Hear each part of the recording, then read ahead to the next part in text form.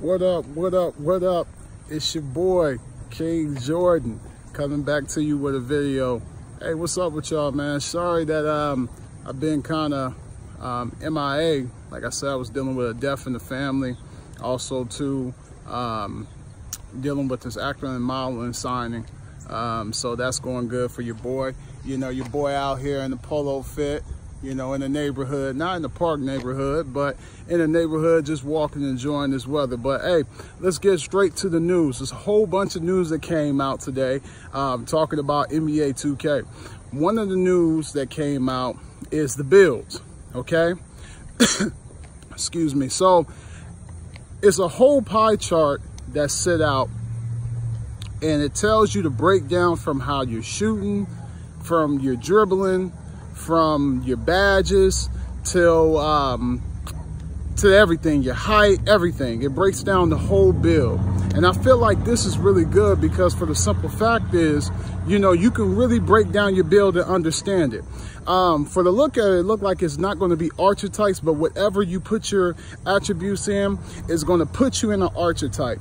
Also, too, there's going to be a whole bunch of new badges. I'm also going to post a picture of a screenshot of all the new badges at the end of this video, so you could take a look at them. And it seemed like this year that you could be able to equip any badge that you want. It seemed like you only get a certain few, and you could be able to equip any badge that you want. So, I mean, this is really good because for the simple fact is, you know, you can sit here and you can put all your attributes into dribbling and be able to dribble and have maybe a gold or Hall of Fame ankle breaker. It sounds like to me that they're not going to have you level up badges, but you can equip them and then you will level them up to Hall of Fame or whatever the next stage that you have. And I think that's dope too, because it cuts down so much of the grind time where you can just focus on the game and focus on your build, focus on mastering and learning him, not focusing on just that badge to get to, you know, I got to go up the court and then, you know, pull up jumper to get difficult shot. You know, you'll be able to really learn your build, understand what your builders do, and understand how to use your build effectively this year. So it seemed like to me this is going to be a skill game. Doesn't matter what type of badges you is. If you suck, you suck. If you're good, you're good. Another thing that stood out is they was talking about lockdowns. They was like, well, any build that has lockdown in it is going to be unstoppable. They said that the lockdown sharpshooters are going to be really effective this year. That's teaming up with a playmaker. So you're going to see a lot of them together. You're going to see probably them on twos.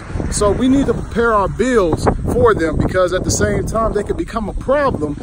God forbid if they can dribble, and if they mix it up just well enough, man, it might be the best build in the game. Post scores look like they're going to be a big factor this year. They got a whole bunch of new badges for them. Also, too, another great build is my build, and that's the shot creator build. They say the shot creator build is going to be overpowered this year, too. They're still going to have the same animations of when you spin, you still break your opponent. Man, I'm telling you, it's going to be a nasty year. I don't know what build is going to stand out, but I tell you what, the people that subscribe to me, we're going to be on top. One more thing that came out too, that Mike Wayne was talking about, every single build, body type, slow, fast, is going to move different. Some is going to have more strength than others. There's going to be a big difference in speed, where your centers is not going to be able to stay with your guards this year. So I just want to keep that in mind for your power forwards and centers. Keep that in mind that if you make your guy big, you might be too slow to guard the point guards and the shooting guards. So a whole bunch of things came out. Hey, y'all stay tuned. I'm going to keep posting. Remember, I got an NBA 2K giveaway.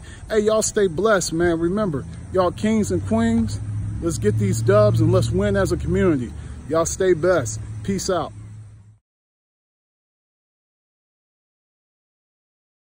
What up, what up, what up? It's your boy, King Jordan.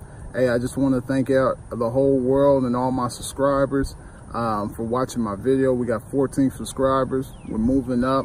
Just wish that and hope that y'all share, like my stuff, Tell people about me so we can get them subscribers up, so we can become a better 2K community. My goal is just to better 2K, just to better the game.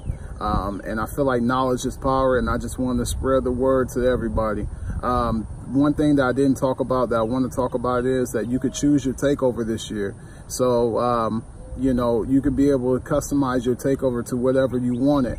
And I think that's big, because really, there's really creativity in the game this year that you can really make what you desire and truly want to be. So, hey, all my dream tracers, anything y'all want to be out there in 2K, y'all can be out there. And anything y'all want to be in life, you can be too. Hey, we kings and queens, y'all stay tuned. We got a good video. Peace.